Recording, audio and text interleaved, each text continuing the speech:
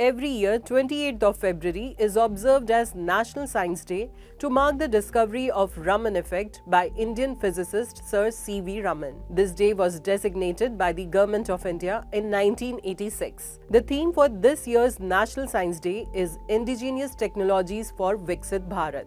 The Raman Effect is the phenomenon where light gets scattered when passed through a transparent material, leading to changes in wavelength and energy. Sir C V Raman received the 1930 Nobel Prize in Physics for the discovery and was the first Asian to receive a Nobel Prize in any branch of science. Sir Chandrasekhara Venkata Raman was a physicist from Tamil Nadu and founded the Indian Journal of Physics in 1926. He founded the Indian Academy of Sciences in 1934. In 1954, he was conferred with Bharat Ratna, India's highest civilian honor.